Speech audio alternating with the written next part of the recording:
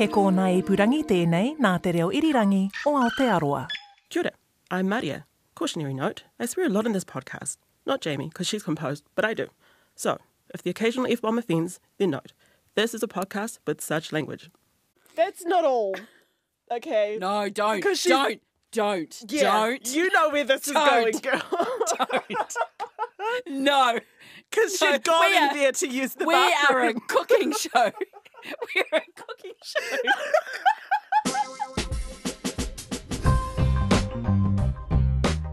Kia ora and welcome to The Art of Entertaining, a podcast predicated on social cues and party planning in the 70s, but applied today. I'm Maria and I hate cooking. And I'm Jamie, and I'm always hungry. Join us on our journey to holding the meanest. Dinner parties are the fast track to world peace. Baddest, I have to light something on fire. uniquely New Zealand. Personally, I think it's like a lot of planning, a lot of work for what is essentially going to turn into a piss up. And oddly 70s. Jelly and vegetables? Oh my gosh. Chuck that in the bin. Dinner party Aotearoa has ever seen. Me. In this episode, we look into Jackie's top tips for helping us tackle any unwanted individuals. Gate crashers, ruffians, Ruffians. exes. Oh. We are preparing for the worst by bringing in the muscle to our party. Yep, bouncers. We're bringing in bouncers. Rudeness is a great sin, I think, in any, unless you deliberately rude to a really unpleasant person. Yes. But being rude to anyone else is not right. We have been educated, I would have thought, not to be rude. Okay, Jamie, I'm so interested to know what these particular tips are from Jackie, They got bouncers at their dinner party. right? I That's need saying, to hear more that's about saying this. something. That's a party. Walk us through the book. All right, so we're on page 29 of the book. The first section she's broken down is ensure admissions are strictly checked. Acceptance cards is time consuming, but very efficient in seeing only those who have been invited can actually attend. Okay. So that sounds like a very particular role to me. Like someone has to do that. Someone has to do this, and she does say, you need to mail it out. So you need to mail it to each person, which we totally don't do nowadays. No. It's not a thing. Are we Yeah. going to mail invites? I don't think we have time to do that. You know what I mean? Like, I don't even know if people are checking their mails. Yeah, you're just whipping up some meringue, and I'm just handwriting some cards. gold embossed cards. Cool. And the second one she gets into is enlist the services of a large, determined, tactful chucker-outer. So, in other words, a bouncer. Yeah, a bouncer. To refuse gate crashers admittance and to remove all bottles carried by young men. Never have I ever been to a dinner party where there have been bouncers at the door ready to chuck you No, out. not at your home. Not at your home. That's That's a club. extra, y'all. I love how extra she is. What could go wrong at a house party that you would need two chucker-outers, that you couldn't take care of it yourself? That our guests would start? Or you mean that we would start? Look, I don't... Like, do we have to preempt any things in advance to help our bouncers? Like, hey, you got to keep an eye out for this. I guess so. Look, okay. I think that when we reach out to some bouncers and we go, we need your help, and they're like, great, cool. What's the event? gig? Yeah, and you're like, it's a dinner party at our home. They're going to be like, Why? oh, girl, hang Why? up. Yeah. So I feel like, like we're going to call professional bouncers. These are Yeah. going to be friends Yeah. that you're just like, hey, can you help us? Also, how do you think our guests will feel rocking up to this and there's two bouncers on the door? I think they might be a little shocked, to be honest. Like, oh, okay. This was not what I was ready for. I thought we were having potluck. How important is this dinner? Yeah. What are we actually coming to again? That's why I think I'm really into this idea. Do you know any bouncers or any security? Personally, I don't know any bouncers. Have I been bounced? Yes, girl. Have I interacted with bouncers? So I guess I do know them. Do you know any bouncers? Have you got any bouncer friends that you can shoulder tap? Please say yes. No, Great. I don't. So we're making that cold call, aren't we? We are making we are making that cold call. Okay. Great.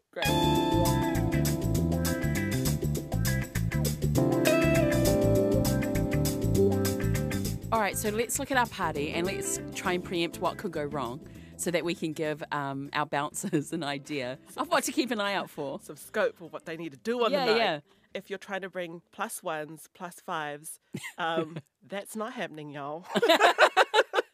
That's why we got to get the bouncers, because I know that happens all the time at my family events. Yeah, all the extras. Yeah, just show all the up. extras roll up. But it's a family event, so that's kind of all good. But we're not doing that here. We're not doing that in this situation, are we?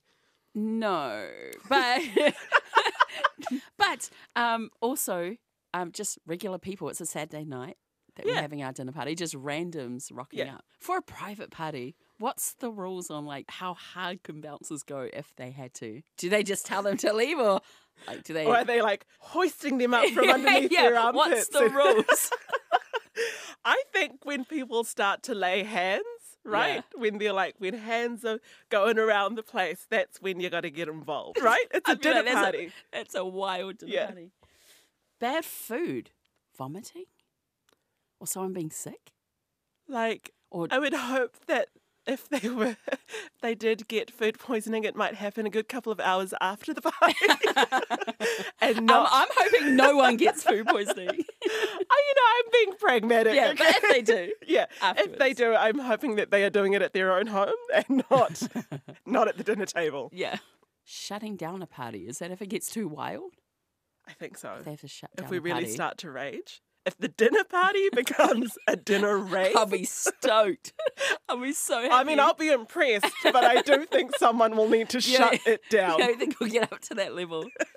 How would you feel if they escorted me, the other host, out and you were left to host this entire party? I'd be so nervous, but I'd also be fucking laughing. Because I would be like, what did she do? What did she do? She broke her own rules. Same. You're going to escort it out and be so... I think it's so hilarious. I'd be like, I am going to be giving you shit for the next couple of years on this. Jackie has quite a nice quote in here I'd like to read. If gate crashes descend on you in the middle of your party, you must keep your cool and act quickly. You have legal right to eject intruders after 2 requests to leave. Holy shit, that is all I'm going to say. I have a legal right. I'm going to go around this dinner party just saying it is my legal right to eject you from this place. Once, twice to leave. This is your second warning? Yeah. Yeah, how would you ask someone to leave? A little printed paddle. A little printed paddle. I'm really taking this to the next level. You went from laying hands to paddling our guests. I'll just flip this thing around and just say, you're out. My legal right says you need to leave. I think I could be the bouncer. We need to bring it up, man. That story with Jackie? Right? Yeah, I know which one you're talking about. Let's listen to it. I loved working with people in good causes, like supporting John F. Kennedy in the OK Oregon for Kennedy contest, where I was a lieutenant. I ran a district. Wow. And met John F. Kennedy. Yes. Quite memorable meeting. I wouldn't have wanted to have been involved with him in any way, actually, after the election. Why did you not want to be involved with John? Because he was a hopeless womanizer. Oh, dear. And having women were medicine to his shattered immune system, and his wife put up with it. Did John F. Kennedy make a pass at you? Yeah, a big one. Do you feel comfortable telling us a little bit more about that? Well, in the end said, I mustn't detain you any longer, Mr. President, which I thought was a very nice way to get rid of him. It is a very nice way. And he moved on to the next person. I think that's a very gracious way to decline the president. Thank you. 70s were loose. They were loose. They were wild. They were crazy. And you're like, yeah, she literally had the president flirting with her. Yeah. Yeah. And she was just like, excuse me. Just graciously decline. Okay, so that helps us because now we got to think about, what do we got to think about? Bouncers for ruffians, alcohols, gate crashes, swingers crashes, Yeah. flirty presidents. Flirty presidents also on the list. No wonder there's bouncers in the book.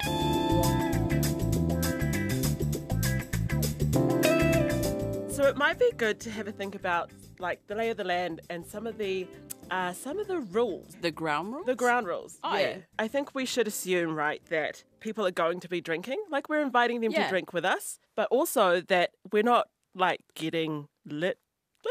Yeah. I mean, I don't know. Getting to a level, not messy. Don't Not get messy. Yeah. Okay, so Just cute. we're Cute drinking, drunk. but we're keeping it cute. Yeah. Okay. Second one, invitation only. So not to invite extra people. Don't come with like 2 extra friends. Yeah. Or don't roll up and then text your friends the location and be like, oh, just come through the back door. It's all good. You have your pedal. We will escort you out. Is there any other rules that we need to think about? Don't be an asshole to the guest. Don't be an asshole to the host. You can't be mean to the You host. can't be mean to us. Be nice. Can't criticize us. Okay, in addition to the bouncers, and we know the rules, and we've got security, Jackie has given additional security measures we can take Okay. if you have more than one host, which is us. Which is us. Keep curtains drawn, doors locked if you have reason to suspect that there are gangs around. What? That is such a left turn in Yeah. the book. That's what it says. First of all, what curtains are we talking about? Just look through my window and I just Oh, okay. eyeball all the gangs outside and I just whip it shut. So when you led into that, I was really picturing something different. And I was like, oh, because we need to come through the curtains. That's where I you're thought she talking about, was like, going. making an entrance. Here I am, guest. And then when you said keep the doors locked, I was like, we're locking them into this performance? Lights go out, curtains drawn, and we come in with our meatloaf. 100%. That's what I thought you were going to tell me. And then you said gangs, and I was like, this is not part of the vision. Not your in our entrance. little mini amphitheater. So we have to lock the doors once everyone is inside, draw the curtains, just if we suspect there might be gangs. But if gangs roll up, I've given you 2 warnings. It's my legal right I to have a escort legal you right. out, gang. Oh, Not at this dinner party. not tonight, okay? I have my pedal, and Not you've got your tonight, 2 warnings. please.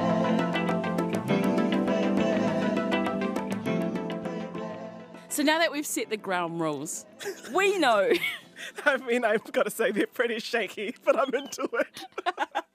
We know any rules, you can break them. Always. You can sneak around them. It's almost like rules are there to be broken. You know what I mean? So, Marty, I got a question. Have you ever snuck alcohol into an event or party? Yeah, man.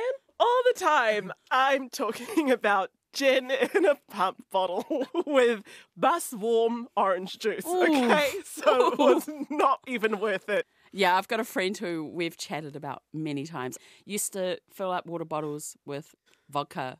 One time I just grabbed water and made noodles and cooked it up. And I was like, these are the tangiest noodles I've ever had. That cousin. I want to meet her. Yeah, she's great. I want to meet her. I feel like I'd like her. I know, so I'm not going to say names. Yeah. My family knows who would tape cans of drinks to their legs. Oh, Like yo. under their backs. Oh. I was like, oi. Oi. And you just hear that you go to the bathroom or club, you just hear.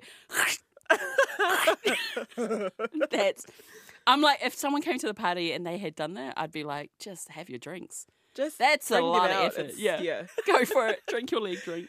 So once everyone's inside and everyone's at the dinner table, Jackie's also given us tips to help keep the level down so we don't have to remove people too Right. early. So set the energy. Set the energy so they're not peaking too early and getting messy. So here's what Jackie had to say. Have the drinks get progressively weaker as the night wears on. Provide a choice of alcoholic and non-alcoholic beverages. So we're just watering down. So is there any drinks that set you off that I should be made aware? Probably like if you start serving me whiskey. Yeah, it's going to be a rave. Tequila. For me. Tequila is yours. Yeah. Okay. On the other spectrum, is there any other drinks that make you sad? You give me gin, and we're going to be talking about like life. Okay. Life issues. Yeah. Mine is red wine. Aha. Red wine? Get all the feels. Yeah. Okay. Good to know. Better get some red wine.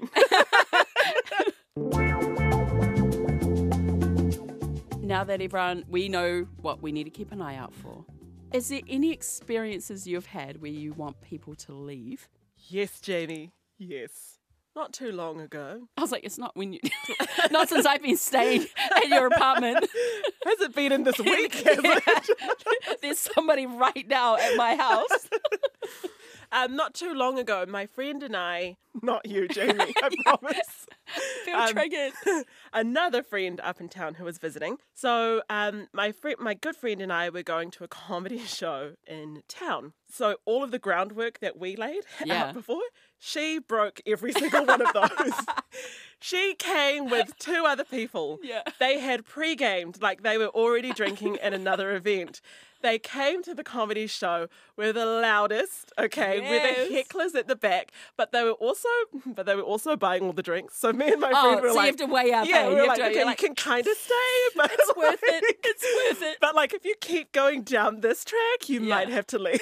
And it just got to a point where like it was now starting to impact the comedian on the stage. No. And we were like, okay, we got to wrap this up. And the bar staff are like, do you just want us to tell them to leave? We're like, that's perfect. Yes. So the bar staff went in, but we stayed out in the foyer, right? And we are literally watching them being escorted. We're like, oh my gosh, I'm so sorry. Oh, that sucks so much. But anyway, I'll call you. And then went in and watched the rest of the show. I'm going to talk to the venue. I can't believe I they're can't kicking believe you they've out. done this. This is wrong, girl. This is wrong, honestly. Have there been any experiences, Jamie, where you've needed to leave? I can't remember where it was. I do remember one time, though, in a club, sitting on the floor probably. And then I remember looking up and then I saw this man standing over me and I was like, who is that? Who are you? Yeah. Is this my true love kind of vibes? And then the sound started coming back to my ears. Okay. And all I hear is, you need to leave. And I was like, yep. Yes, I do. Wasn't my true love. But I was, who is that? It's the part where you're like, and then the sounds came back to me. Yeah, and there's another time in concert, not me, but I was with my friend. We went to a Catch a Fire concert in LA. And we were living in LA, so anytime some band from home came, we were like, we have to go. And we take all our friends. And my friend got just way too amped. And so there was a point where I was like, I need to take her home. But I'm loving this concert. So I know where this is going. So my cousin, I'm like, well, she's good. We're only on song number 2. And she is leaning on the stage, asleep. She just has a nap on the stage. Asleep. Fully asleep. And Girl. I'm like, She's all safe. good. Back to it. When she woke up, she was just like, Faja, that was mean. That was a mean night. And I'm like, yeah, mate. Yeah, mate. You have a good sleep. Yeah.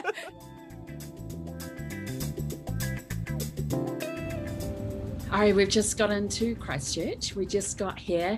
We're coming down to see Jackie. We're going to the rest home. Just a day trip. What have I packed? I packed a little backpack, maybe, some Danishes to give to Jackie, a little card, a jersey just in case it gets cold. Maria, what did you pack? Yeah, I know exactly where this is going. What did you pack? I went through airport security and I forgot that in my bag was concealed a small knife, a couple of screwdrivers, a mini ice pick looking thing, and here's the real kicker, Jamie, a lighter, and I don't even smoke, okay? So when you were like, let's go to Christchurch and visit Jackie, I might just pack a little bag with all of these weapons. Yeah, exactly. And then just stroll right through airport security like I didn't even know that was there. Okay. See, Jamie, the thing is that you can get bounced and you don't even have to be drinking. And I can tell you on that because it happened to me. Have you ever been the responsible one where you're like, man, they're not going to make it home, and now I have to help you? When I drink, my personality goes up to very helpful. So even though I said before, like I'll dip, Yeah. it has to get to a really crazy stage before I dip. But before then, like I want everyone to feel good, have a good time. I am very much like the mom friend. We'll look after everyone. You? I did once. One time. Once. And then I was like, not for me. Not for me. I was very young at the time, so like early 20s. And we had our Christmas function and my boss was going through a midlife crisis. And he was like, cool, Christmas party. It will be on a yacht out on the harbour. And one of my colleagues, she gets so drunk so early in, she goes to use the bathroom and she just locks herself in there.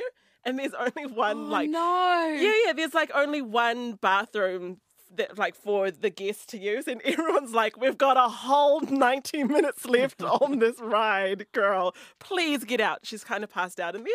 We do the full cruise and we come back and it's time to get off and everyone's like amped now. They want to go out into town. They want to rage, right? They all dip and I'm like, the staff are now looking at me like, get your friend. I'm like, we just work together, okay? We're not, friends is like, it's not the right term, but we just work together. Friendship. We won't get into that right now. Yeah. But not the right term, but that's okay.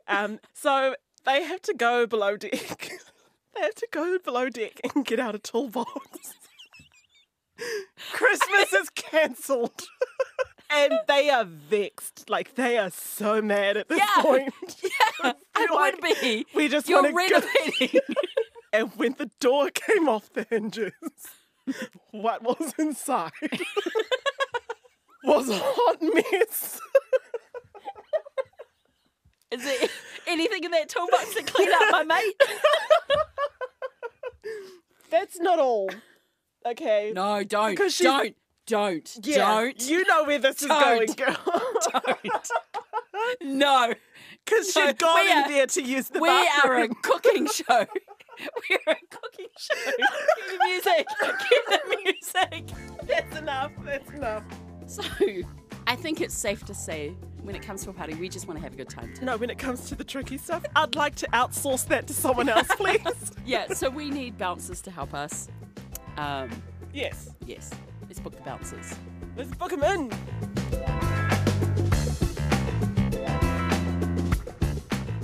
The Art of Entertaining is produced and presented by Jamie Poi Poi and Maria Tanner. The executive producers are Tim Watkin, Justin Gregory, and Katie Gossard. Blair Stagpool is our producer and audio engineer. Music by Tehima Bennett. Shout out to the absolute GOAT, author Jacqueline Steinkamp. Listen to us on Apple, Spotify, and wherever you get your podcasts. And of course at rnz.co.nz.